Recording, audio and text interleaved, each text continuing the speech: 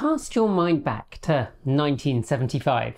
I mean, I can't because I didn't exist, but if I could, maybe I'd think about Gerald Ford congratulating the crew of the first joint US-USSR space mission and watching the Apollo capsule dock with the Soyuz space station. Perhaps, me being me, I might think about the arrival of Betamax and VHS, or more likely the Altair 8800, or maybe the first attempt to introduce a federal gay rights bill. But something else happened that year. The US, enduring a second year of an oil embargo, introduced standards for fuel economy. The US had already instituted a national speed limit of 55 miles per hour back in 1973, the lower speed limit pushing up efficiency and decreasing road deaths. But still desperate to get energy consumption down, the home of big V8s and V12s needed to promote more efficient vehicles. And so in came the Corporate Average Fuel Economy, or CAFE standards. They first kicked in 1978, and since then those standards have been adjusted and tweaked and nudged fuel economy up. Automakers have continually fought these standards for as long as they have been around, sometimes winning and sometimes losing, and these standards have dramatically influenced the cars we can buy. But recently, as we reported in 10, we've got a twofer which might play out to massively shift the scales on electrification. So let's find out what's going on.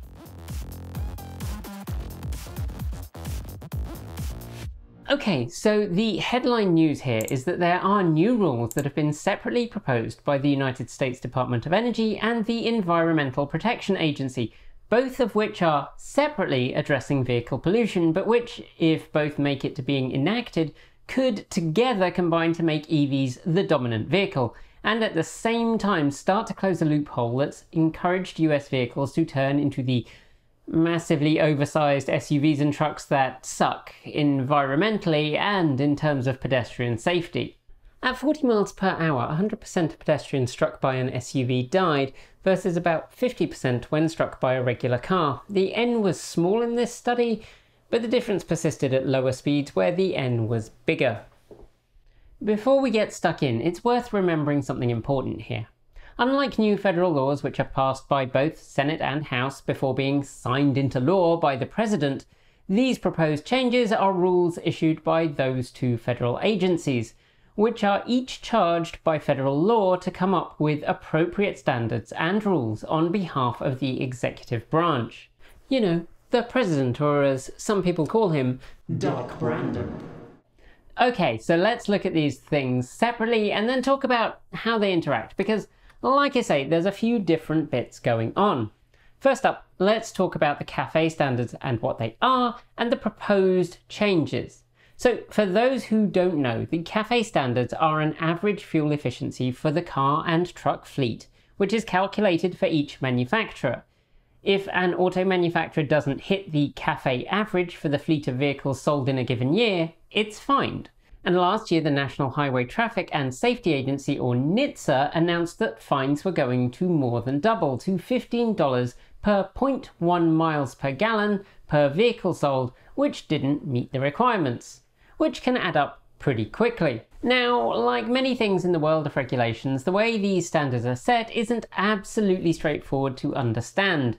CAFE standards are regulated by NHTSA, which is a branch of the Department of Transportation.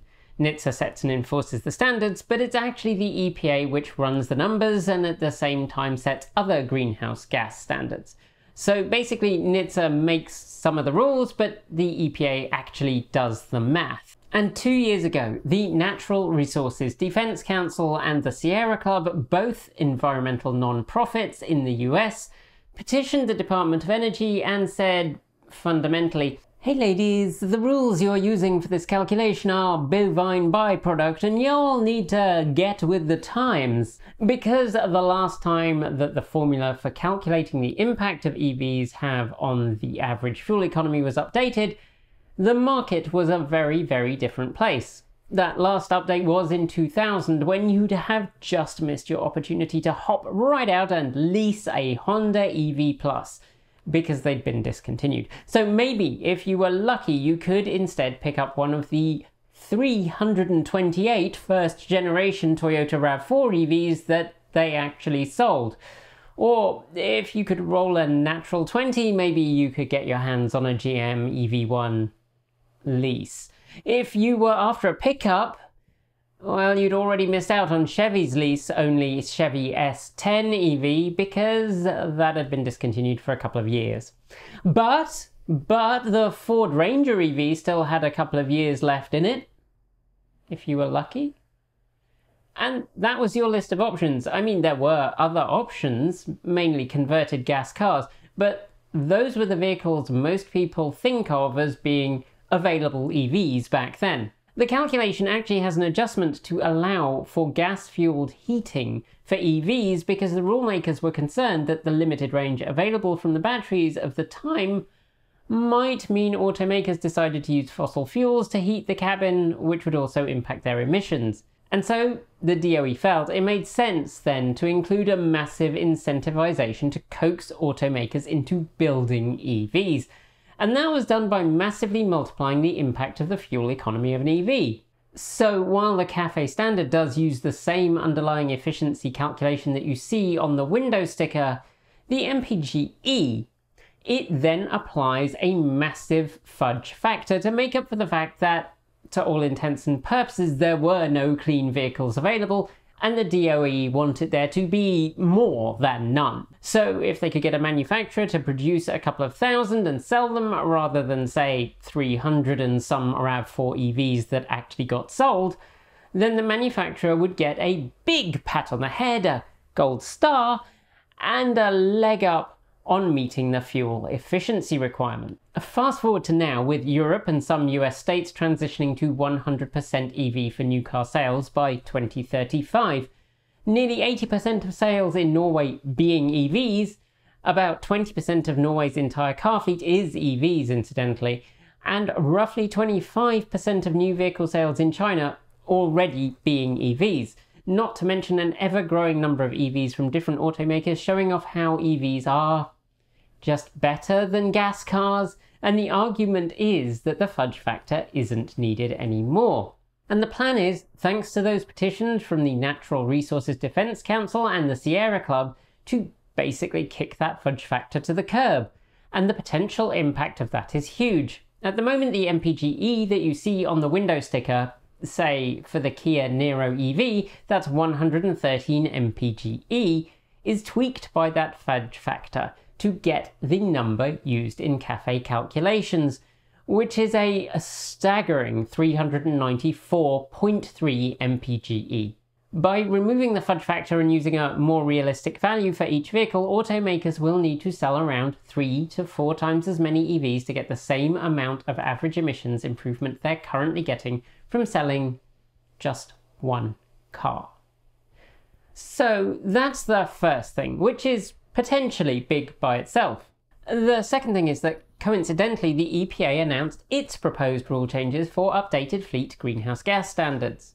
Now, this proposed rule has lots of components which cover quite a few areas. One interesting and related but not thing is mandating a minimum battery lifespan of 80% of original capacity at 5 years and 70% at 8 years for electric vehicles. That's predicated on the concept that gasoline rules mandate that gasoline engines maintain near new efficiency if properly maintained for their working life, and that there is a carbon output inherent in building batteries, so they need to last a good chunk of time for this math to work. As we've seen from plenty of studies recently, basically all EVs on the market easily surpass this standard because lithium-ion batteries, it turns out, last much better than we thought. It also starts work on closing the loopholes that have encouraged US automakers to build huge vehicles. And interestingly, that started with chickens. Back in the 1960s, Europe was rather miffed. And in foreign news, the United States is selling chicken in Europe, the European Economic Community states is being sold at below production cost, and may contain dubious growth substances. As a result, EEC member states have agreed to implement tariffs on imported chicken from the former British colony. In retaliation, the US put tariffs on potato starch, dextrin, brandy, and thanks to hard work by the Union of Auto Workers, who were concerned about the loss of American auto sales to smaller, more efficient, more reliable and cheaper European vehicles, the US also added a 25% tariff on foreign light trucks. Some have argued that by insulating parts of the US auto industry from foreign competition, the ability of US automakers to compete in those segments in the world market has been damaged, and that US vehicles in those segments are undeveloped in terms of efficiency and quality. But what that tariff definitely did do was start the ball rolling on making light trucks and later SUVs, which were originally built on a separate, often pickup chassis, its own special category in the US. To some extent that made sense when the rules were introduced, because who in the 1970s in their right mind would drive a rattly, noisy, gas-guzzling pickup or SUV unless they absolutely had to for work? But since then, because they existed in their own category, SUVs and pickups, which were work vehicles, were both allowed to pollute more and required less stringent crash testing. And for US automakers, they were free of competition, so guess which ones US automakers decided to make? Which is why US automakers are so keen to keep both the tariff and the loopholes. So in this proposed rulemaking, there are a couple of important details. The first and biggest is that while there isn't a requirement to hit a specific degree of market penetration for zero-emission vehicles, nor, disappointingly, a requirement to be 100% zero-emission by a certain date, the carbon dioxide emissions requirement, that is 82 grams per mile on average by 2032, a drop of 56% from the 2026 target, will mean that automakers have to sell far more zero-emission vehicles than they would under the old standards. The justification for this includes an interesting tidbit that in segment-by-segment comparisons, the EPA document states that where a BEV is available, buyers prefer them to the gasoline variant. This is definitely my surprised face. Also, in a situation which I think might be described as either karmic justice or perhaps hoist by their own petard, after decades of pushing back on climate policy, all the bluster from automakers about quite definitely being mostly electric by some rapidly approaching year is used as a justification for stating that automakers can achieve these goals. It must be possible, they say, because they said so themselves, you see, publicly, a lot. The proposed rulemaking also discusses how to tackle that loophole that incentivizes building SUVs and light trucks that people are basically using as shopping cart cum death machines instead of driving a regular car. Closing this loophole has been an ongoing challenge. For example, back in 2001, Senator Markey, back when he was a wee little representative, he attempted to close that loophole with the Markey Amendment, which would have removed the artificial separation of SUVs from passenger cars. That, thanks to industry pressure, didn't go anywhere, and it's far from the only attempt. Annoyingly, this proposal doesn't remove the distinction, but does rejig the groupings and adjust the medium-duty passenger vehicle, or MDPV, a category that came into force with the 2017 Tier 2 emissions rules, which includes vehicles like SUVs and medium-duty pickups, which are being used in place of a passenger car to capture more of the SUV market. It also includes what the youth might describe as a sick burn, stating by way of example that the new GM Hummer pickup and SUVs are over 10,000 pounds GVWR due to battery weight, but do not have significant work capabilities. Which is true, mind, but also ouch. Anyhow, punting this one down the road somewhat, the EPA states that it, quote, plans to monitor vehicle market trends over the next several years to identify any new trends that could potentially lead to the loss of emissions reductions, and if so, to explore appropriate ways to address such a situation. To which I feel like saying, honey, that horse is not only bolted, but it's also set up a new stable, won multiple races, and now has little Foley children running around. Because last year, SUVs and trucks made up 80% of new vehicle sales, so allowing them to have more regulations is, how shall I put this, not ideal. but the changes to the vehicle footprint curves, which make the differences between MDPVs and light passenger vehicles smaller, should hopefully reduce that build ginormous wheeled monstrosities incentive. However, with all that said, the impact of this guidance would be the EPA predict that 67% of vehicles sold will be zero emissions by 2032. In some form or another. It's likely there'll be battery electric vehicles, but there's no technical requirement for that to be the case. And if automakers want to build entirely fuel cell vehicles, then they could. But that technology is, as it always has been, about 5 to 10 years away from commercialization. Apparently. Now, the CAFE standards and the EPA's greenhouse gas standards, or we'll call them EPA GHG, are separate beasts. But the two are aligned. CAFE credits can only be traded within the CAFE program, which is how Tesla made a lot of money early on, and EPA GHG credits can similarly be traded within the EPA GHG program. That means that a manufacturer that's way ahead of the curve on zero-emission vehicles can trade extra credits to, I don't know, Mazda, to pick an automaker completely at random, which might not, for some completely unknown reason, have sold enough MX-30 EVs to meet the emissions requirements. Which remains a concern because it does provide a get-out-of-jail kinda free card for automakers who aren't willing to commit to building zero-emission vehicles. And at the moment, that's not changing, which isn't great. The penalties are also separate. We talked about the CAFE penalties earlier, but the EPA's penalties can also add up reasonably quickly, being up to $45,268 per non-compliant vehicle or engine. That's because each non-compliant vehicle sold is a violation of the Clean Air Act. Obviously, because automakers can still trade credits under the new rules, these fines can be easy to avoid because they can just buy credits from, say, a 100% clean vehicle maker that sells quite a lot of cars. It's Tesla. They buy them from Tesla. But the thing is, what we could get theoretically here is a bit of a force multiplier. If the EPA's new rule goes into effect, or better still, its alternative one, which is stricter, then the world is going to become an increasingly uncomfortable place for fossil fuel vehicle makers. Because with markedly decreasing allowable fleet emissions and not being ridiculously overcredited for each EV a maker sells, then the only way out is to actually build and sell zero-emission vehicles. And the more EVs that are on the road, the less call there is for the infrastructure to support gas cars. And so the more inconvenient owning a gas car will be. It could be a virtuous circle. And if we can do this equitably, then that would be a very good thing indeed. Incidentally, the EPA and DOT rules will be open for public comment for 60 days once they're officially posted. So if you feel like it, there are links in the description and on screen QR codes to make that happen if you want to get involved. We do.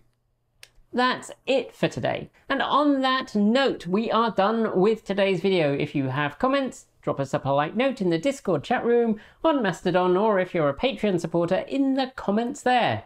If you want more, subscribe, hit the bell, and follow the links below to regularly support us with a YouTube membership or Patreon subscription.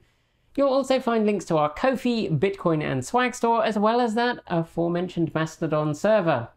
Scrolling by on my right is our amazing list of charged up supporters, and shoutouts go to our V2G Patreon supporters, Pedro Muro Pinheiro, Alan Tupper, Andrew Martin, Bennett Elder, Brophy Wolf, Chris Maxwell, Cyprian Laplace, Dan Blair, Gordon C., Hey Esker, John Trammell, Kyle Fox, Mark Eggleton, Peter Dillinger, Regine Fellows, Sean Tucker, Stephen Fremgen, Stephen Williams, Tesla in the Gong, Paul Bricknell, Tony Moss, Kyle Hodgson, Chris Ascenta, Denny Hyde, Lance Charles, Linda Irish, Mike Wader, and Paul Nelson. And finally, big thanks to our off-grid supporters Paul Conway, Kevin Burrabridge, Stephen O'Donoghue, Jim Burness, Robert Flannery, Aaron Han, Ellery Hensley, Rory Litwin, JP Fagerback, Dave Kitchen, Andrew Glenn, Anonymous Freak, Chris and Michael Johnson, Clay Witt, CPU Freak 101, Eric Knack, Joe Bresney, Joe Hughes, John Henderson, Laura Reynolds, Marcel Ward, Matthew Drobnak, Nigel S., Reggie Watts, Will Graylan, and of course, Ian. Don't forget we make videos every Monday, Wednesday, Friday and Saturday on the main channel, plus Sunday on Take 2. And with that, I hope you enjoy the rest of your day. I'll see you soon, and as always, keep evolving.